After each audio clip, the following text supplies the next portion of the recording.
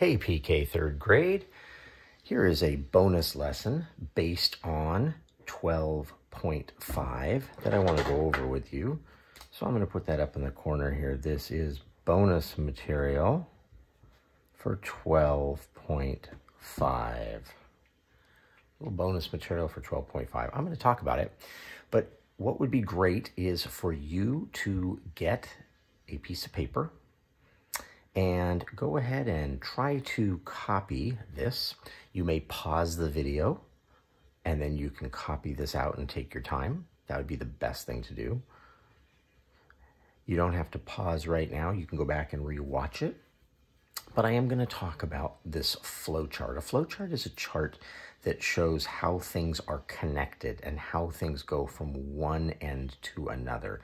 And I wanted to discuss polygons with you today. And this flowchart is all about polygons and how they relate to one another. So first of all, we know that polygons are straight-sided closed shapes. That is the top of our flowchart. That is the very top. I'm going to pull it down just a little so you can see here. Polygons. So this is what we're starting with. We're starting with polygons. And if you think of an umbrella, if you just kind of think of a little umbrella at the beach right there, like this, there it is. Awesome. And it's got that right there. And it kind of comes down. And this polygons is the main canopy of the umbrella. It's the main part because everything underneath here is a polygon. Everything that we're going to talk about relates to polygons. So as we go from polygons, one type of polygon is a quadrilateral. Now something else I could do, I could actually draw something over here and put triangles because triangles are three-sided shapes. Quadrilaterals are four-sided figures or four-sided shapes. And if I went this direction, I could say pentagons, hexagons, octagons, decagons, dodecagons, and so forth. In other words, I could have a branch coming off polygons for each one of those different shapes. Today, I just want the quadrilaterals branch. So it's the one part of the umbrella that's just hanging down, straight down for four-sided figures. Everything that is on this chart is a four-sided figure. Everything. Okay, so now we move along from quadrilaterals, and everything below quadrilaterals, like I said, is four-sided. So over here, we're going to talk about the types of sides they have.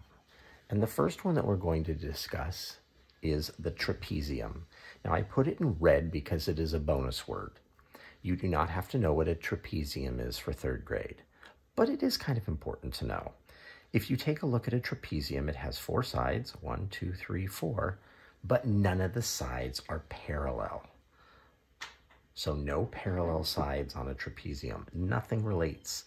The four different sides are all different lengths, and the four different sides do not have anything in common. There's no parallel lines. There's no perpendicular lines. Actually, there could be perpendicular. It could be a right angle in there as a possibility. But we don't see anything related like we do with a parallelogram.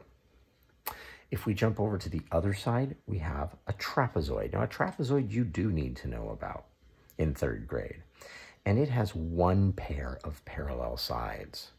If you take a look at this line and this line, you will see, as we've shown before, if we extend them out forever. So if I kind of show that this line goes out forever and this line goes out forever, you will see that they are parallel. They are not going to connect at any point in time or cross. These two lines, this line and this line, is a pair. Remember, pair means two. These two lines here are not parallel, and you can see that they would cross above the figure. Way up here, they would end up crossing and intersecting, as we say. So those are intersecting eventually. So a trapezoid, one pair of parallel sides, still has four sides, 1, 2, 3, 4. So it is a quadrilateral. This is a polygon because if you go up the chart,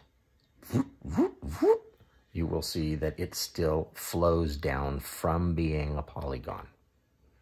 This is a trapezoid. This is a quadrilateral. This is a polygon. It has 3 different names, 3 different categories it falls into. Now, we're going to look at the main section here, and that is the parallelogram.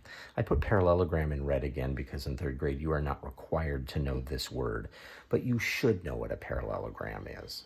A parallelogram is any quadrilateral, 4 sides, 1, 2, 3, 4, that has 2 pairs of parallel sides.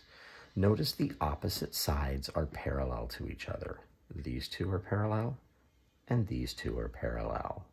So that is a pair of parallel sides. That is a pair of parallel sides.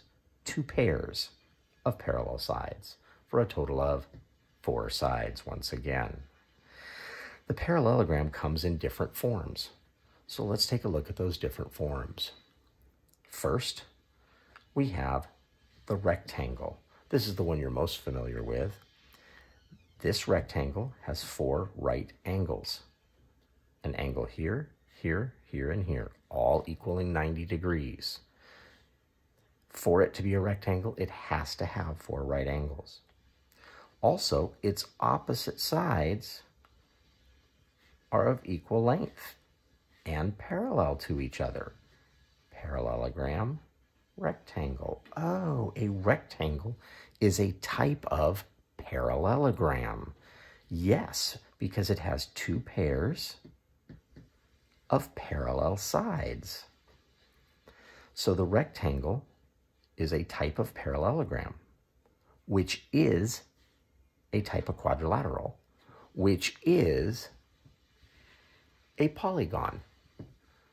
So in other words, this guy right here is a rectangle, it's a parallelogram, it's a quadrilateral, and it's a polygon. It's all 4 things in one shape. If we bump over to the side a little bit, let's take a look at the rhombus. The rhombus is another parallelogram. The rhombus has 4 equal sides. Notice that all the sides are the same length. The opposite sides are still parallel to each other. So these guys are parallel. And if I did it in blue, these guys are parallel. 2 pairs of parallel sides? Check. But these sides are all the same length. Over here at the rectangle, they were different lengths on the sides. Also here, we do not have right angles. Here we have right angles, here we don't have right angles. But a rhombus is a special type of parallelogram, which is a special type of quadrilateral, which is a polygon. Now, our most special shape of all is the square. The square happens to be all of these things in one shape. The square is a rectangle. I know you're looking at it and saying, Mr. Warner, the square is a square. You're right.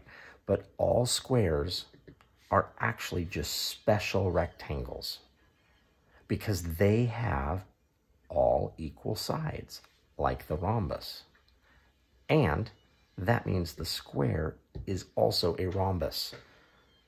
So the square is both a rhombus, a special type of rhombus, and a rectangle, a very special type of rectangle. So the square is all of these things.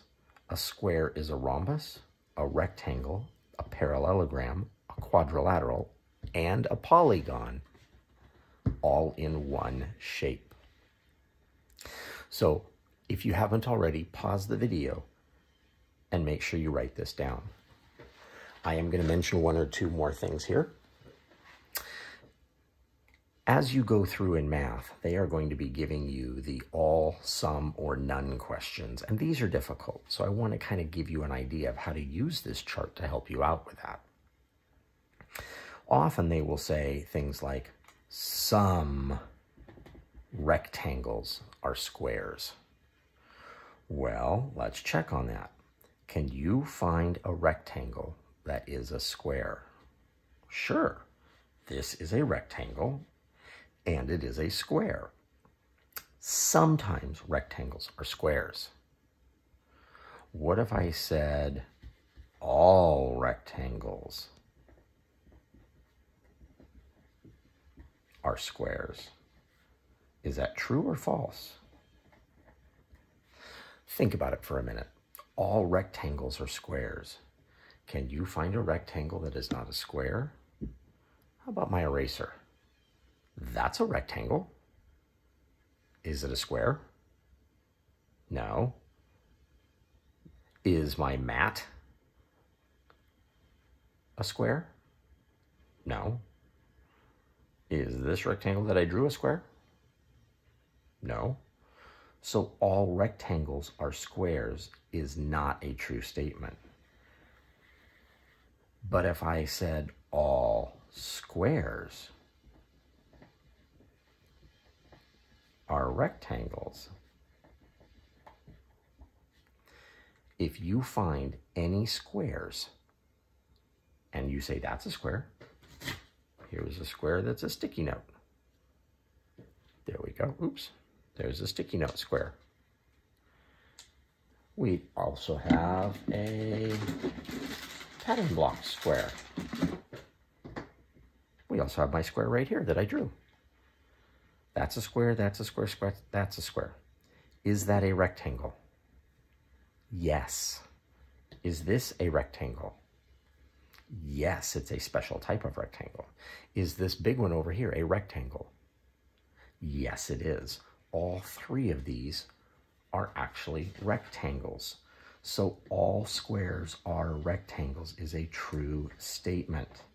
Every square you find is also a rectangle. It's also a parallelogram and a quadrilateral and a polygon as well. So these types of questions are difficult. Let me try to give you one more. Some rhombuses are quadrilaterals. Well, is a rhombus a type of quadrilateral? Quadrilateral. Check your flow chart. Rhombus is a quadrilateral. It flows down. So some rhombuses are quadrilaterals is true. In fact, all rhombuses are quadrilaterals because they have 4 sides. All squares are polygons. True or false? True. All squares are polygons because they have straight sides and squares are closed. Therefore, they are polygons.